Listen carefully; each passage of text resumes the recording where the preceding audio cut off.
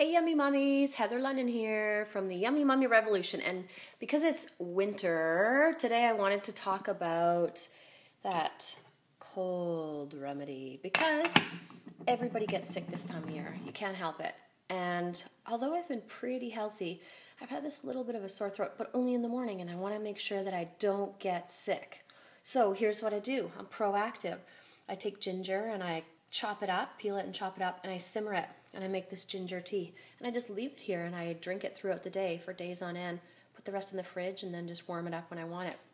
But what I do is I make this amazing little shooter here that just gets rid of anything that's lingering or even thinking about getting started. So I take 1 clove of garlic, and that's a big one, and I'm going to be stinky, but I don't care because I'm not going to be sick. And then I'll take a lemon or half a lemon and squeeze it. So I've just used this manual juicer here. So there's part of my shooter. And if you have cayenne pepper, you want to put that in as well. So now I just take my little warm tea here and I just add it to this shooter. So this is the base of it. So if you don't have this tea, don't worry about it.